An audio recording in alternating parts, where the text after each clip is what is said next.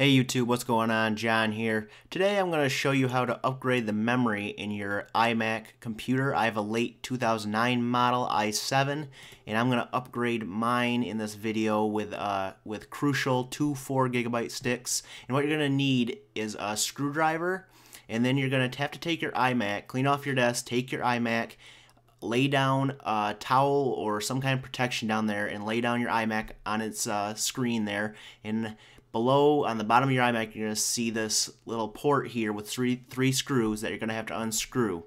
Now what you're going to do is unscrew these three screws with your screwdriver. I used number 1 screwdriver. This is a Phillips head screwdriver. I'm not sure what the exact size was, but it said number 1 on mine. So you're going to unscrew this panel here on your iMac, and underneath you're going to see your memory here.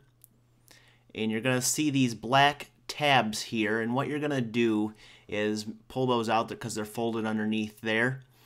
And then you're going to have to pull on these tabs, and you're going to have to pull kind of hard to unseat your memory. And what I recommend is putting your finger in front of the memory so it doesn't pop out onto the floor.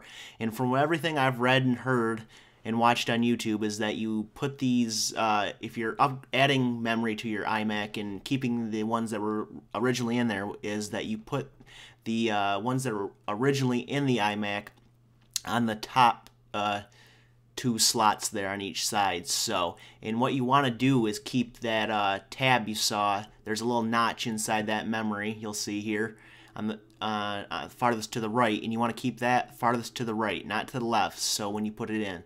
So you put those to the top there, and you're going to have to kind of press kind of hard to get it seated in there.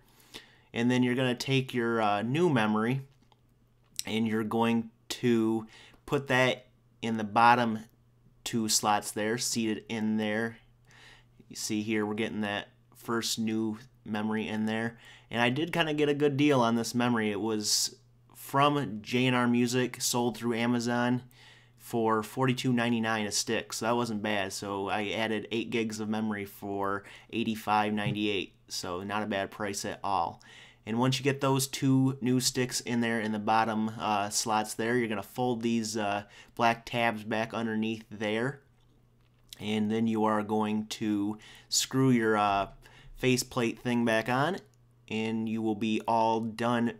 Once you have installed your new memory in your iMac, you're going to want to boot it up and check to make sure you've actually installed it correctly. And you do that by going up here to the Apple logo, clicking on About This Mac, and down here you should see memory, and this should have changed from what you previously had to what you should have now as a total memory. See, I've gone from 4 gigs of memory to 12 gigs of memory. And if this hasn't changed, you either have bad memory or you've installed it incorrectly, and you're going to want to go back down and unscrew that tab and see if you have it in there correctly. Now, I did some tests after I installed the new memory, and it took my computer 9.5 seconds to actually shut down, and it took it 42 seconds to boot up, which is faster than it took before. So this adding memory does help, especially when you're multitasking. So if you like this video, click that like button down below. Also subscribe if you like this video and you want to be notified of my other videos.